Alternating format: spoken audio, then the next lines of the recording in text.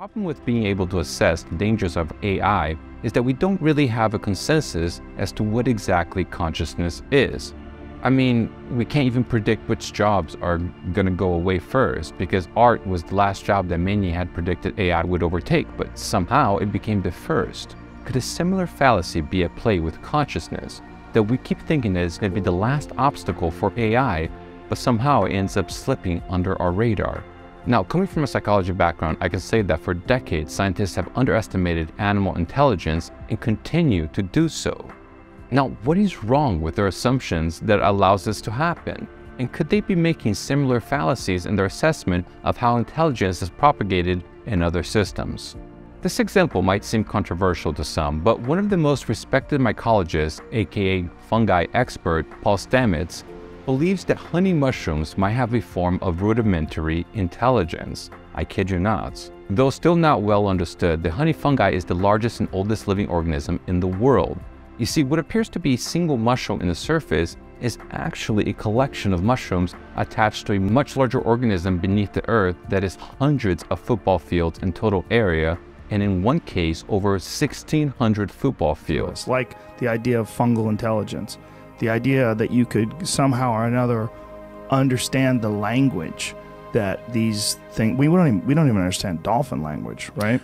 They designed basically a nutrient-like maze replicating Tokyo in the Japanese subway system. They started with Tokyo and they put oats, which is a nutritional source. They inoculated what is on this basically an agar map with all the major cities, the nodes around Tokyo, and then they let the slime mold then grow. And first it grew out randomly, exploratorily, you know, just like you would do if you're a hunter or something, you're hunting on the landscape looking for things. And then after about 28 hours, it reorganized itself in the most efficient way possible and reorganized the Japanese subway system in a more efficient manner than it's designed today. Thus, they said, not me, not Paul Stamets, this is a demonstration of cellular intelligence. Whoa. So my point is, if it's true that this fungi is able to utilize a basic form of intelligence, then what constitutes consciousness may not be the physical medium to which information is disseminated, rather the neuron-like patterns regardless of the medium. I mean, let's think about it. Isn't that how evolution started, with basically meaningless patterns cultivating themselves in a self-replicating process?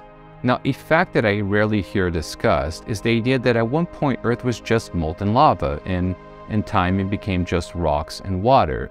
But if you really think about it, the only difference between rocks and water and humanity is really just time.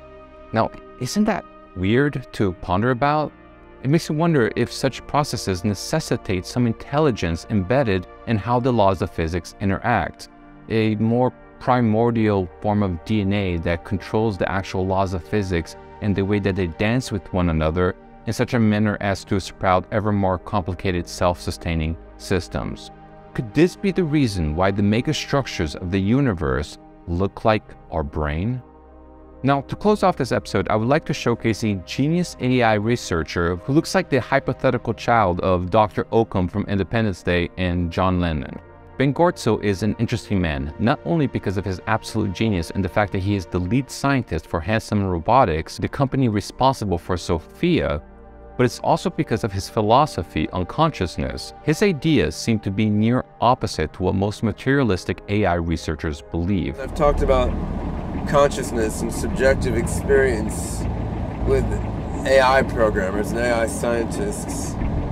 Most of them are fairly materialist in their outlook. That's one respected philosophy of consciousness. It isn't mine. So when I'm